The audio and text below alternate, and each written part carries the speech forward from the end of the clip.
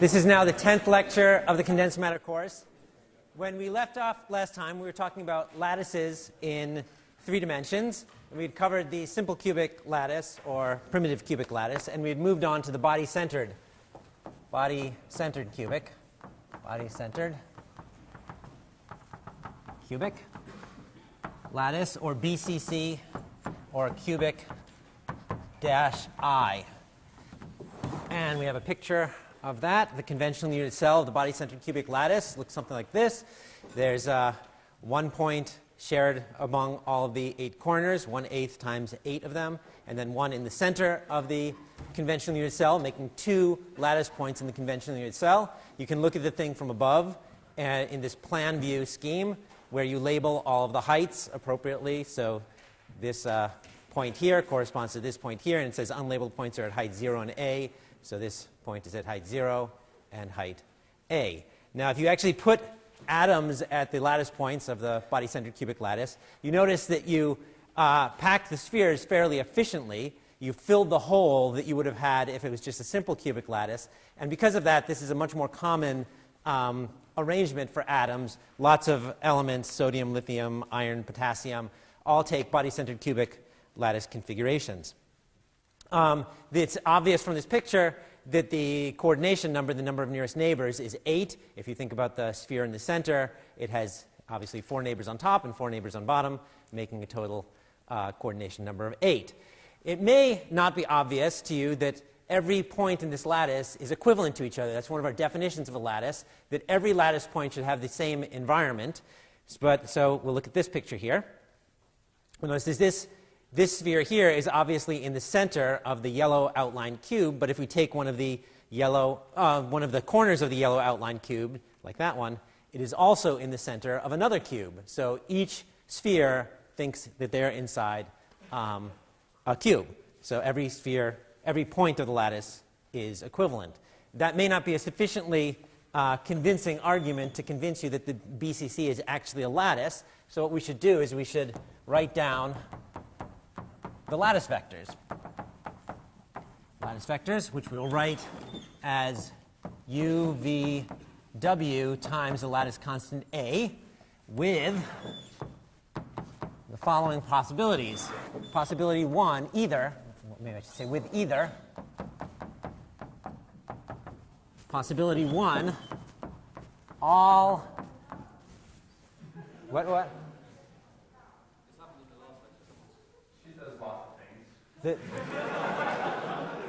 The sound is falling out. Can you something's gone wrong? Can someone back there fixing it? Should I use the other microphone, or should I just? I'm quite happy with it.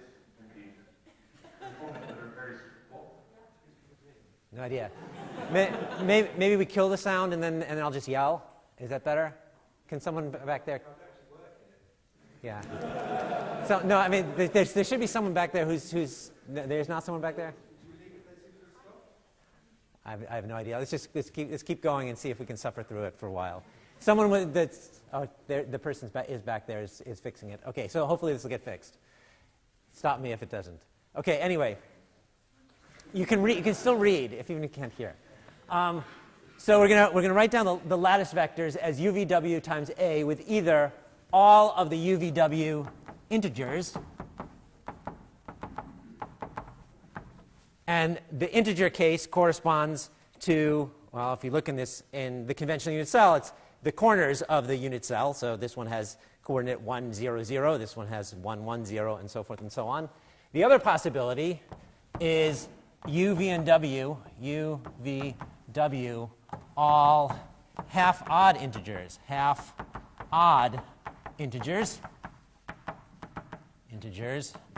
and by half-odd I mean 1/2, 3/2, 5/2, and so forth. And that corresponds to the lattice points in the center of the cube. For example, this point here would have coordinates 1/2, 1/2, 1/2. So this one would be 1/2, 1/2, 1/2. This one would be 1/2, 3/2, 1/2, and so forth and so on. Now, we should check to make one of our definitions of lattice vectors of a lattice are that we should be able to add any 2 lattice vectors together and get another lattice vector. It should be a closed set under addition. So we should check, well, if we add integers to integers, we get back integers, so that's good. If we add integers to half-odd integers, we get back half-odd integers, so that's good. If we add half-odd integers to half-odd integers, we get back integers. So it's going to work either way. Add any of these to each other, you'll get back something that's either this kind or this kind. So that's good. So that makes this a lattice. So let's see. Here we go. There we go. It's useful to write down the primitive lattice vectors, PLVs, for this lattice, which we can take to be 1, 0, 0 times A, 0, 1, 0 times A, and then 1 half, 1 half, 1 half times A. So let's see that on this plot here. So it's 1, 0, 0 times A, 0, 1, 0 times A, and 1 half, 1 half, 1 half times A. And to convince yourself that these things are primitive lattice vectors, all we have to do is convince ourselves that you can get to any point of the lattice by adding these together in integer combinations. So for example, if I wanted to get to this point here, I would take this guy twice, 1, 2, and then subtract this one, and that would take me from here to here, and I'd get to this lattice point. And you can sort of work out that by adding these together in all integer combinations, you can get eventually to every lattice point. Good? So far, so good? All right. Now, a warning, and it's a warning that everyone in the world should take. Do not make the mistake of calling cesium chloride a body-centered cubic lattice. The rule of a lattice is that every lattice point should look identical. So there is a point in the middle of the body here, but it's not identical to the other point, so it's not a body-centered cubic lattice. It's a simple cubic lattice with a basis, and the basis has two inequivalent atoms, one at 0, 0, 0, which is cesium, and the other is at 1 half, 1 half, and 1 half, which is chlorine. Those are different, so it's not body-centered cubic lattice. You will find books that make this mistake. This goes beyond difference in nomenclature. It's just wrong. It is incorrect to call it body-centered cubic lattice. Cesium, pure cesium, where there is a cesium atom at all of the points here, even the one in the center, that is a body-centered cubic lattice. But you're welcome to call it. You're also allowed to call it body-centered cubic is the same thing as simple cubic with a basis, where the basis that we're talking about here includes a point at 0, 0, 0 and a point at 1 half, 1 half, 1 half. Those are equivalent statements. Although I suppose the simpler of these statements is to say it's a body-centered cubic lattice, but you can write a body-centered cubic lattice as just saying a simple cubic with a basis including one lattice point at 0, 0, 0 and one lattice point at 1 half, 1 half, 1 half. Good? So far, so good? All right. Now, you might wonder, why is it we're suffering through using a conventional unit cell that has that has two lattice points in it instead of using a primitive unit cell that only has one lattice point in it? Wouldn't that be easier? Well, there's a reason we don't use a primitive unit cell, because the primitive unit cell is kind of ugly looking. So this is the Wigner-Seitz primitive unit cell for the BCC lattice, and it's a truncated octahedron. I think it has 14 sides. And you can kind of see what's going on here. This is in the center of this cube, there's one of the lattice points, and here are the 8 neighbors, which you can see, all the 8 neighbors. And the hexagonal faces are the perpendicularly bisecting planes between the lattice point in the center of the cube and the lattice point in the corner of the cube.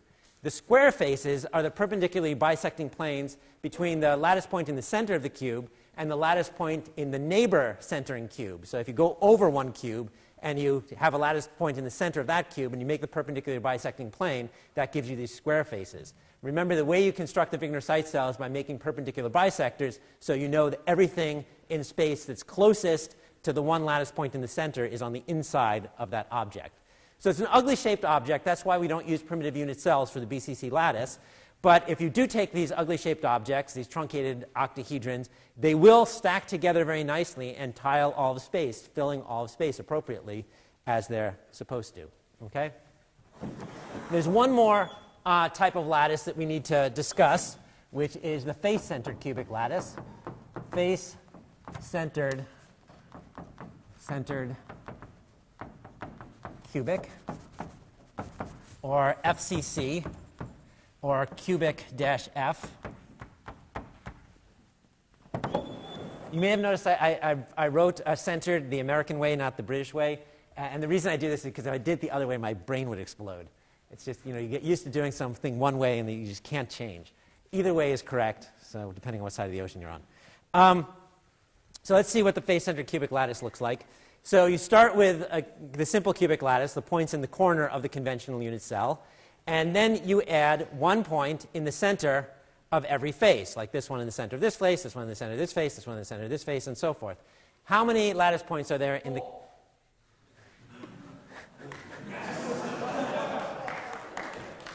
So the...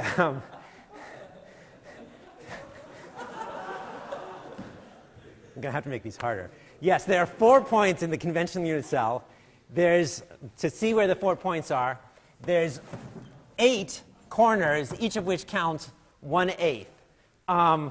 So it's 1/8 inside the conventional unit cell. Then there are 6 faces, and the point in the center of the face is half inside the unit cell and half outside the unit cell. So it's 6 times 1/2 equals 4 lattice points within the conventional unit cell. You can also draw the conventional unit cell with this plan view scheme, which, so here are the points in the corners. As it says, unlabeled points are at height 0 and A. So this point here corresponds to this point here, which is at height 0 and A. You can see the points on the halfway up the faces at height labeled A over 2. So that's this point, this point, this point, and this point. That's this one, this one, this one, and this one. And then the one in the center here is also at height 0 and A, this one, and this one here. Okay? Now, if you imagine arranging atoms together or spheres together in the FCC lattice configuration, it is actually the most efficient way that you can possibly pack spheres together. So if you have a bunch of tennis balls, you're trying to stick them into a box, the highest density packing of those tennis balls into the box is an FCC lattice. There are other packings which are equivalently dense, but you're never going to do better than the FCC packing. We don't study the other types of packings because they don't have orthogonal axes, but they're equivalent to FCC. In fact, the statement that you can't get a more dense packing of atoms than FCC was conjectured by Kepler in 1611, and it was only proven in 1998.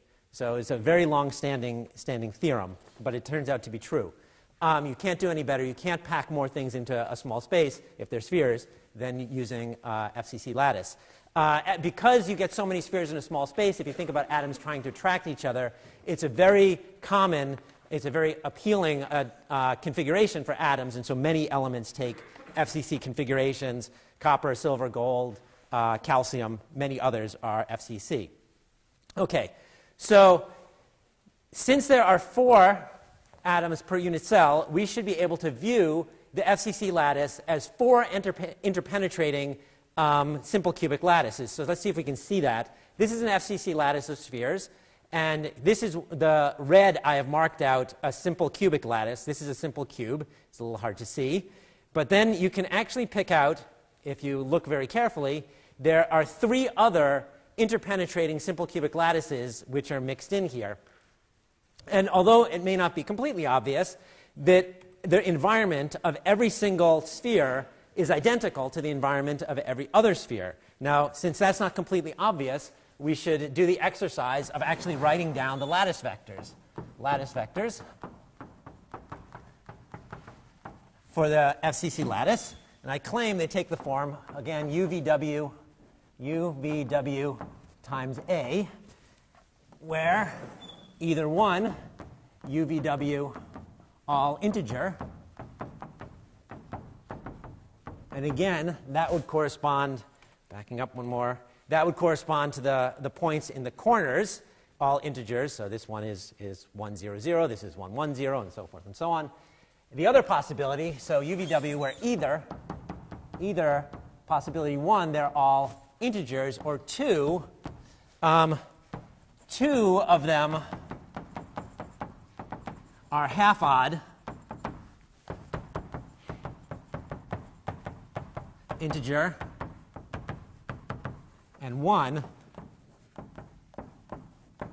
integer. Okay, so we're going to show that this actually works, but before going on, so for the one more chocolate, what is the coordination of... The coordination number is 12. Let's actually see on this plot why it is the coordination number is 12. I'm going to stop asking questions. I'm going to run out of chocolate this way. I'm going to have to ask harder questions. Okay, so to see the coordination numbers 12, let's take this sphere here, the one that's cut in half. It has 4 neighbors, 1, 2, 3, 4, at the same height. It has 4 neighbors at a slightly lower height. Here you can see 2 of them that are touching it also. And then if you went to a slightly higher height, the same distance up that these are down, you would have 4 more. So there's 4 at the same height, 4 slightly lower, and 4 slightly higher, which may not look all that convincing, but we can show it using this rule. So this rule would give that to us for free. The reason we would know this is because if you look at this point here, well, first of all, let's take a look at this item 2 here. 2 of them half odd integer, 1 of them integer. What does that correspond to? That corresponds to someone in the middle of the face. For example, this guy here, he's over 1/2, he's back 1/2, but he's up an integer height. Whereas this guy over here, he's over 1/2, he's up 1/2, but his height is an integer. Happens to be, his depth is an integer. This one here is over 1/2, up 1/2, and he's an integer back. So if it's on a face, it has 2 half-odd integers and 1 integer. If it's on a corner, it's all integers. Now, we can check here that, again, we should have the rule that if you add any 2 things from these sets to each other, you should get back something from one of these sets. So, for example, if you add integers to integers, you get back integers. If you add integers to half-odd integers and 1 integer, you'll get back, the fact that you're adding integers to something doesn't change whether it's a half-odd integer or an integer, so you get back something in the set 2 again. But what's not obvious is you take 2 things which have 2 half-odd integers and 1 integer, and you add them together, what do you get? So let's try. So if you have, for example, 1/2, 1/2, 1, and you add it to 3/2, 1/2, 0. So both of these are 2 of them half-odd integers, 1 of them integers. So both of these would be on the face. You get 2, 1, 1, which is all integers, and that's good. But I could have done it differently. You could have had 1/2, 1/2, 1 added to, say, 1/2, 0, 3/2, for example. Then what you get is 1, 1/2, 3/2, and still 2 of them are half-odd integers and 1 of them is an integer. So if you add together 2 things from set B, you'll get either something from set 2, you get either something from set 1 or something from set 2. So it forms a closed set under addition. Now, given that we know that these are the coordinates of the vectors in the FCC lattice, let's see if we can figure out that coordination number 12 a little more easily. So let's start with this point here. That's the point 0, 0, 0, and look for the closest things to 0, 0, 0. Closest to 0, 0, 0. Okay, well, okay, this guy here looks pretty close. His coordinate is 1/2, 1/2, 0. So 1/2, 1/2, 0. And that fits the definition of one of the points in the FCC lattice, 2 of them half-odd integers, 1 of them integer. And it's pretty close. Can't get any closer. But we could have made this plus or minus, and we could have made this plus or minus as well, right? That those all fit the definition as well. And we could have put the 0 in any of the 3 spots, 3 possibilities. So we have 4 possibilities of these plus or minus signs and 3 possibilities of where we put the 0. So we get 4 times 3 equals 12 is the coordination number. Okay? Good? Okay. All right. So it's worth also writing down a set of primitive lattice vectors for the FCC lattice. So PLVs for the FCC lattice, a really good example are just the closest vectors make pretty good PLVs. So 1/2, 1/2, 0 times A, 1/2, 0, 1/2 times A, and 0, 1/2, 1/2 times A make pretty good primitive lattice vectors.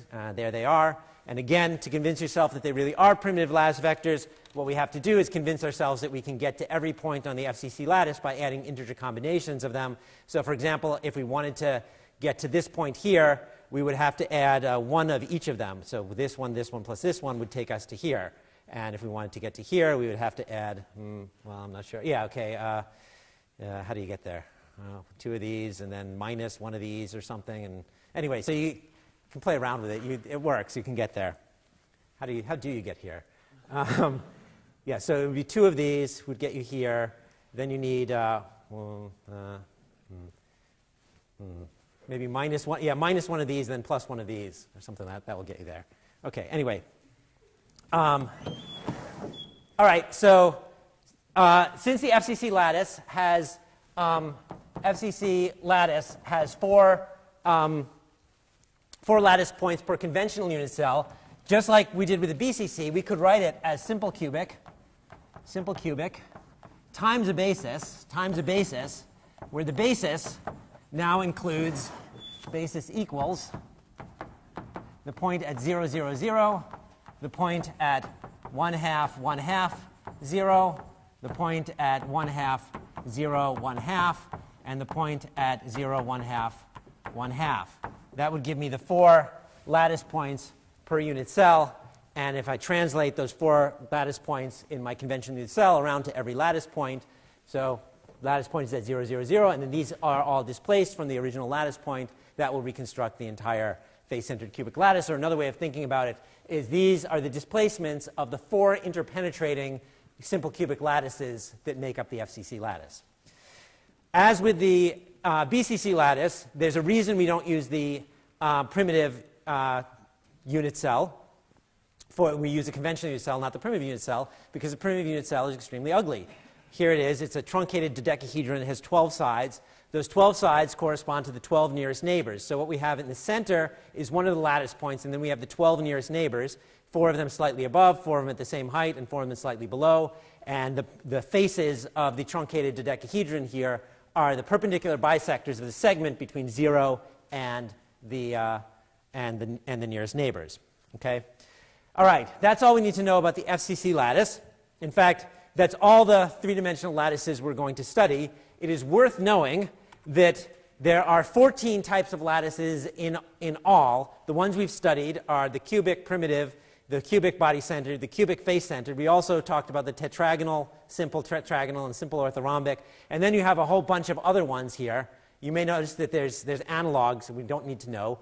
Analogs of the body-centered tetragonal, body-centered orthorhombic, face-centered orthorhombic, and so forth. You may notice there's no face-centered tetragonal. The reason for that is because, in fact, by turning the lattice sideways, it would be in one of the other classes as well, so you would be overcounting. So anyway, these are sometimes known as the Bravais lattice types, after Bravais, who is the first person to write them down correctly. And so we give Bravais credit for doing them. So these are the only possible lattice types you can have. It's kind of a deep mathematical statement that any periodic structure in 3 dimensions, anything you can have in 3 dimensions, is one of these lattices times some basis. So if you can write down all these lattices and you can have any basis you choose, no matter how complicated, you can make anything. Any periodic structure is one of these lattices times some basis. The only ones we're actually going to have to know this year are the 3 cubics and the 3 simple cubic tetragonal and orthorhombic. Very rarely do we need to know tetragonal or orthorhombic. I think they only rarely come up on exams. It's really these 3 across the top that actually show up on exams. Okay, so this is an example of what you can put together when you have a lattice and a basis. This is a sodium chloride structure, a very typical salt structure. Sodium chloride, very ionic. Sodium gives up the electron. Chlorine takes the electron. And if you look at it carefully, you can see that sodium is forming an FCC lattice. It's even labeled cubic F. So maybe it's easiest to see in this picture. These are all depictions of the same lattice. None of them are actually great, but we may have to make do. So here you can see the green spheres here in this picture form an FCC lattice. So it's on the corners and in the center of the faces as well.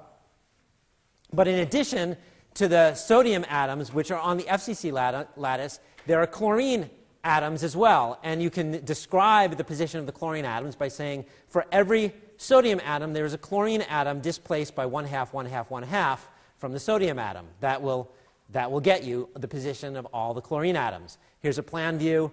The blues would be the sodiums and the chlorines. So for example, if I started a sodium and I go over 1/2, back 1/2, and then up 1/2 to the next layer, I get to a chlorine atom.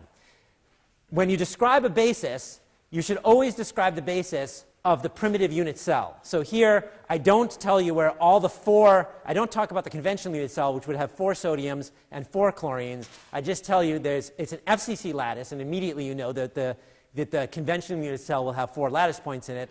And on the position of the lattice at 0, 0, 0, there's a sodium, blue, and then displaced from that by a half, I put a chlorine. So I only have to describe to you 1 sodium and 1 chlorine to tell you everything once I've told you it's a simple cubic, it's a FCC lattice.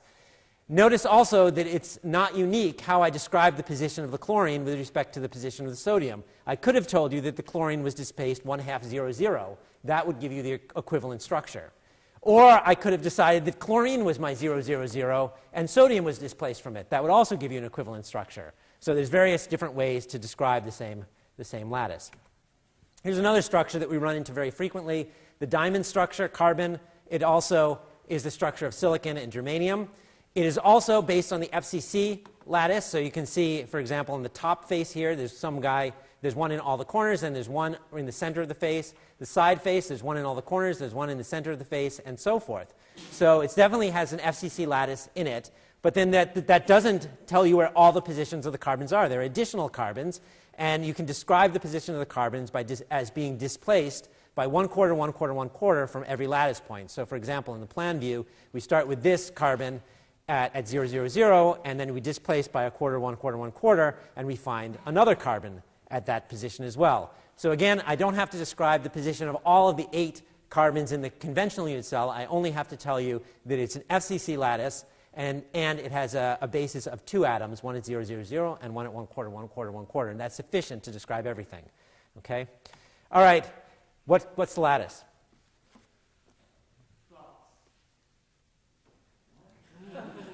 What is the lattice? What is the lattice? What? It is a lattice. It's a lattice with a basis. What lattice type? Who said it? FCC? Okay, good. Wow. See, there's an advantage to sitting up close. You get more chocolate that way. Incidentally, I switched from chocolate types because I tried some of the chocolate yesterday. It wasn't all that good, so hopefully this is better. I'm a chocolate connoisseur. Okay, so it's FCC.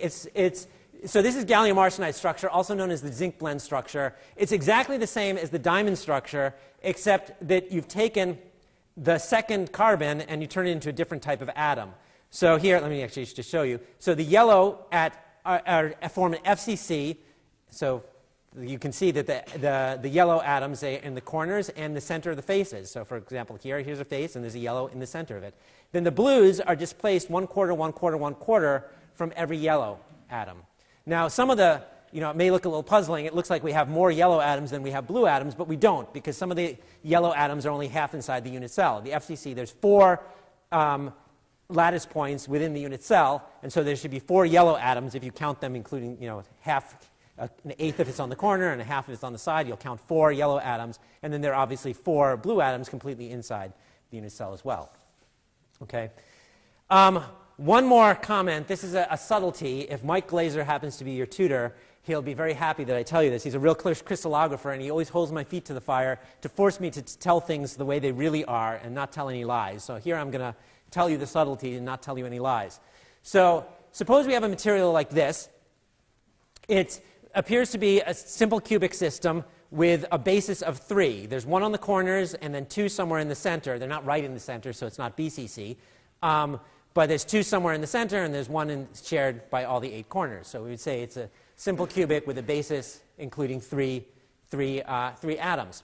Now, if I measure the edges of this cube and I say they're all the same, A, and A in all the 3 directions, I would say you would be tempted to say it's simple cubic crystal. But a crystallographer would say it's not. And the reason they would say it's not is because it doesn't have the symmetry of a simple cubic object. A simple cubic object, you should be able to turn it in all 6 directions, and it should look the same whichever direction you look at it from. And this thing doesn't look the same if you look at it from the top as if you look at it from the side. Why is that important? Well, the crystallographer knows that if it doesn't have the symmetry, there's no good reason that its height should be the same as its width. They're not the same. They're not equivalent in any sense. So the height doesn't have to be the same as the width. And so if I tell you, well, the edges have the same length, he would say, well, go measure it more carefully, and you'll discover they're not the same length. So the crystallographer knows if there's not a good symmetry reason for the edge lengths to be the same, then they're not the same. And a crystallographer, if I wrote this down, the crystallographer would come back to me and say, no, they're actually not the same length. You just think they're the same length. So go measure it again and you'll discover that they're not the same length. It would be an unbelievable coincidence if there was not a good symmetry reason for the edges to be the same length and they ended up being the same length. Okay? So that's to make the real crystallographers happy. And that is all we have to say about crystal structure for today. Okay, good. So we've now learned everything we need to know about crystal structure in 3 dimensions. All the lattices we're going to have to discuss. We know about lattices and bases. But at the end of the day, we really want to describe physical phenomena in these crystals. And more often than not, what we're interested in is waves of some sort, whether they're vibrational waves or phonons, whether they're electron waves, whether they're electromagnetic waves. And the world of waves is the world of reciprocal space. So we have to back up and understand some things about reciprocal space when we have complicated crystals. So let's remind ourselves some things we learned about reciprocal space in 1 dimension. Well, in 1 dimension, we had a direct lattice of the form R sub n equals A times n. N was the integer. A was the primitive lattice vector, PLV. And then from direct space, we have the reciprocal space, reciprocal lattice, which we can write as Gm equals 2 pi over A times m. Now here, 2 pi over A is the primitive lattice vector in reciprocal space, primitive lattice vector for the reciprocal lattice. Now, why was it that we chose this to be the reciprocal lattice? Well, we chose it because if you take k to k plus any element gm in the reciprocal lattice, we get back the same wave. Gets same wave. And why is that? Well, let's do it carefully. E to the I k dot r, k dot r gets shifted to e to the I k plus g m dot rn, and that becomes equals e to the I k dot rn, e to the I gm rn, and this factor here is just 1 because this is 1 because it is e to the I 2 pi over a times m times a times n. And that's just 1. So we're going to generalize that into more dimensions. In any dimension, we define the reciprocal lattice, define recip lattice, recip lat via points as points G vector such that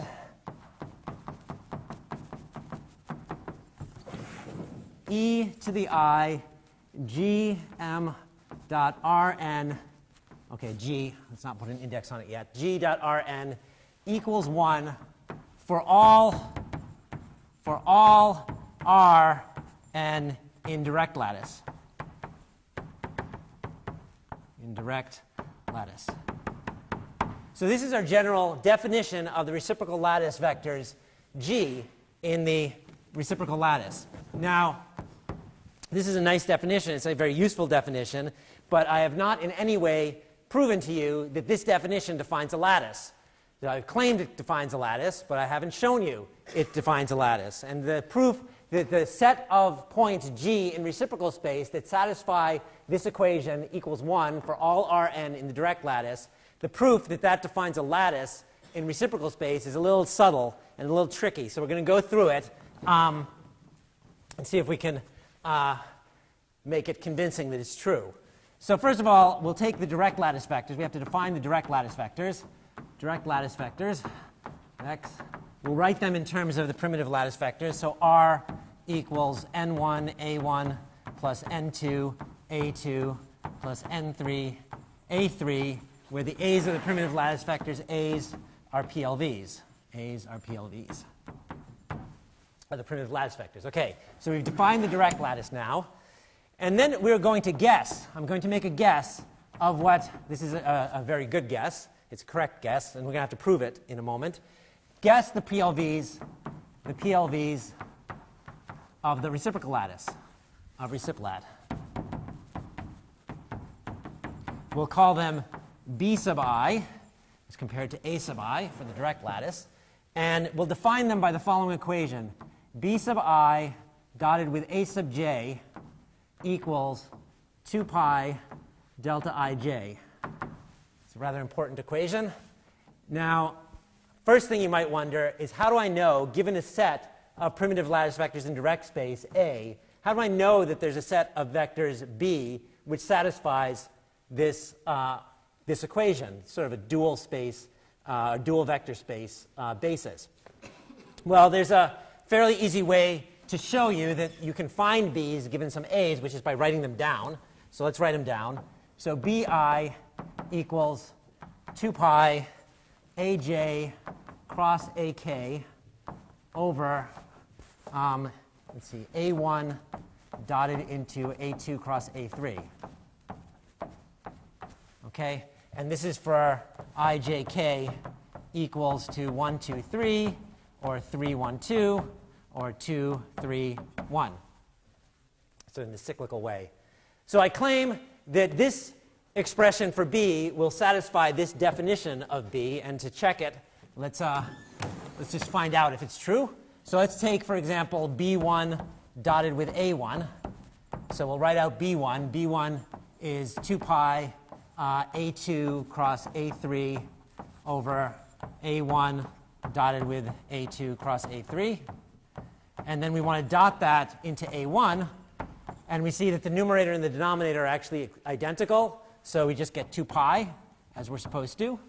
However, if we took B1 dotted into A2, we would get the same expression here, A2 cross A3 up top, and then this whole expression downstairs, which I'm not going to write, and then dotted into A2, and that thing equals 0, because A2 cross A3 is orthogonal to A2. When you dot it into A2, you get 0.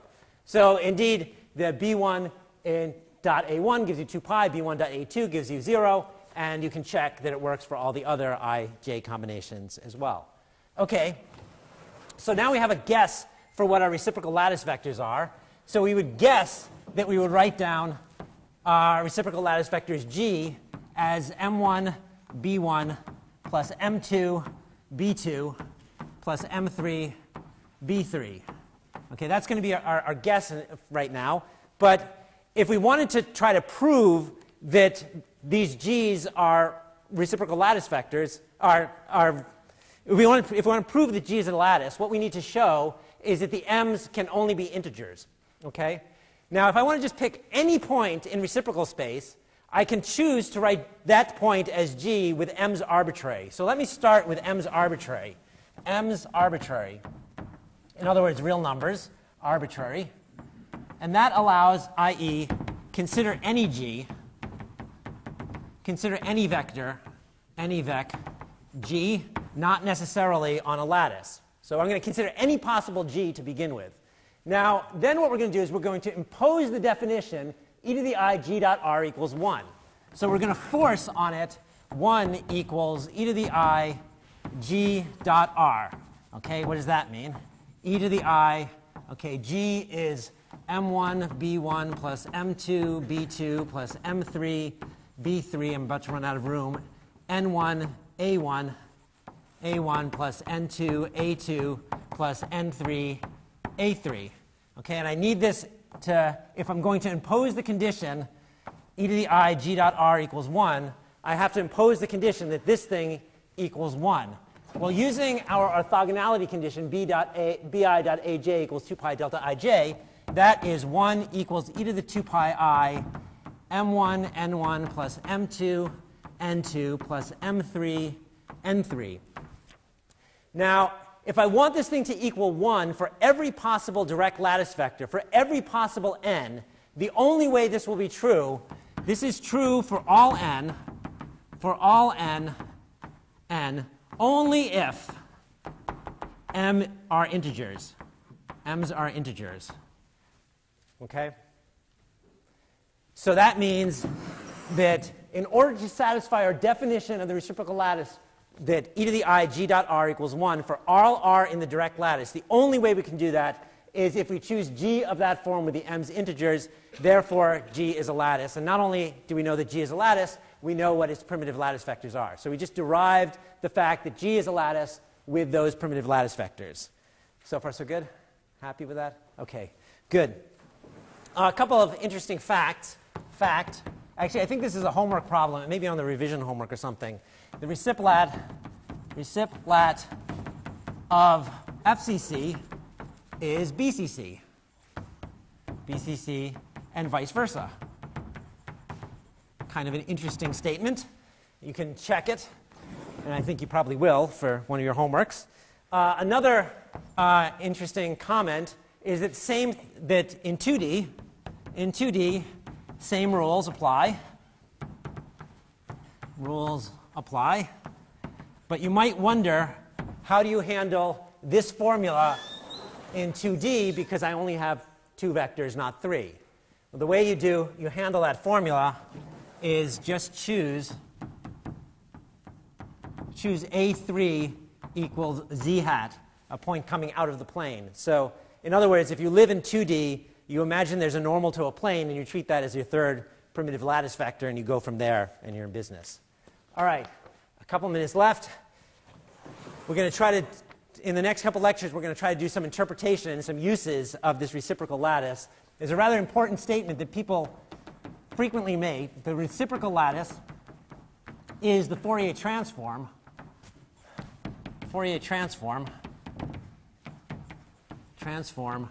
of direct.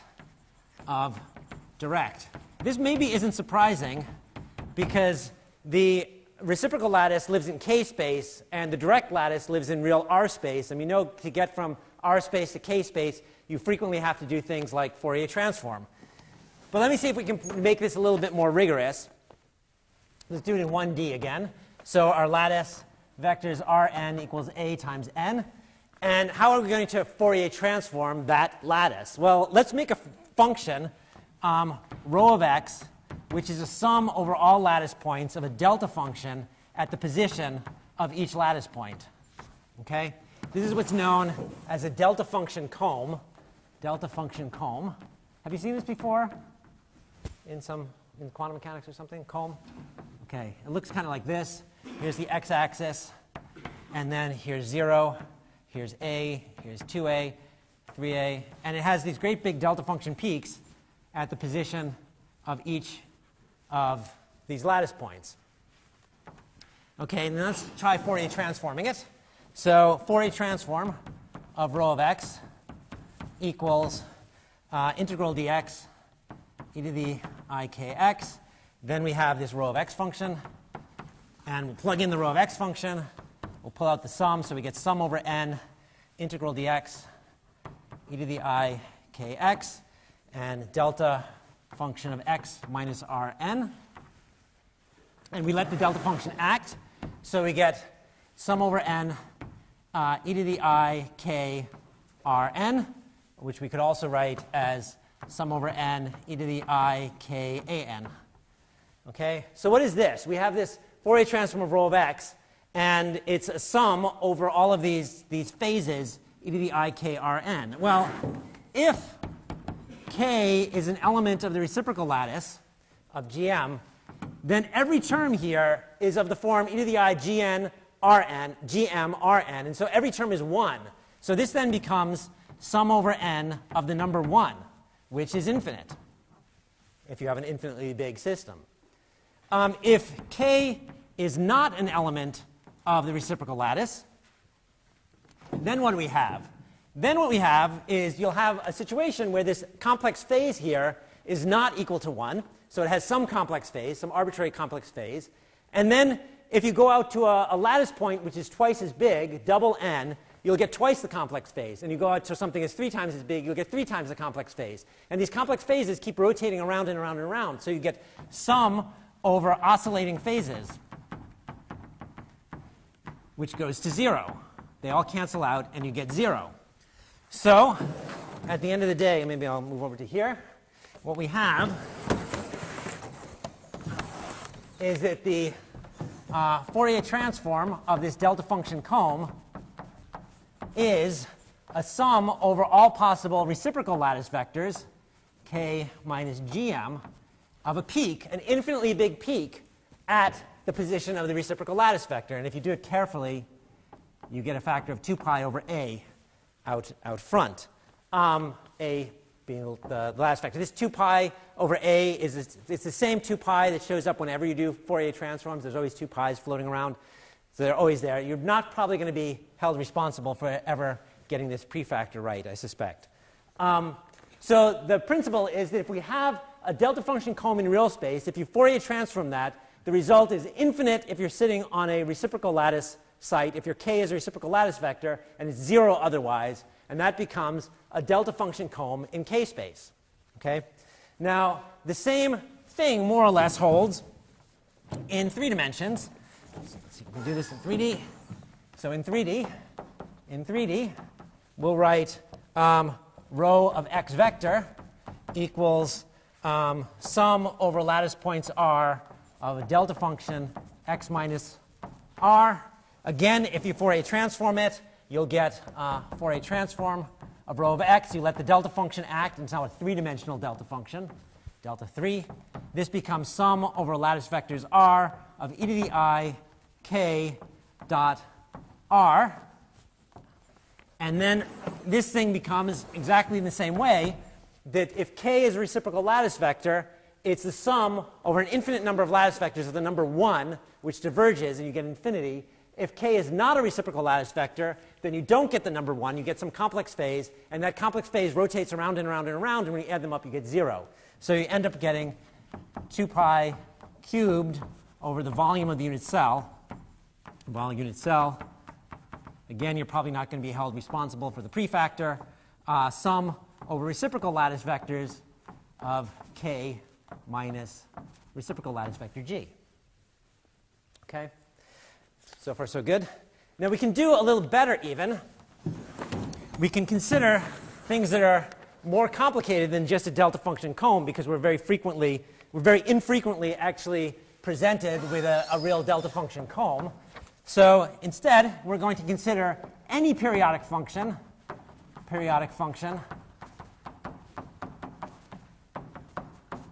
rho of x.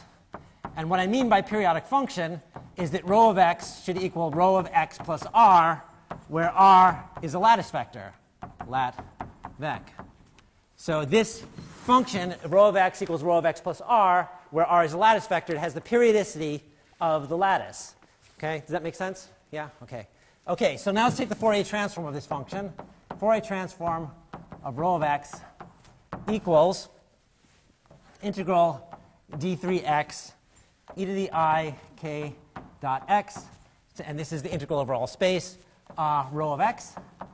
Now, we're going to do a little bit of a trick. This is a useful trick that will probably come back to haunt you at some point. I'm going to take that integral over all space, and I'm going to write it as an integral over all lattice vectors r, then the integral d3x over the unit cell, maybe the Wigner-Seitz unit cell around r.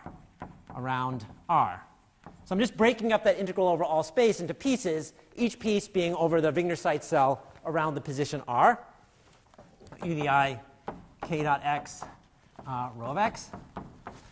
Then what we'll do is we'll define a parameter y, x equals r plus y, like that. And we'll rewrite that integral then as integral, sum over r,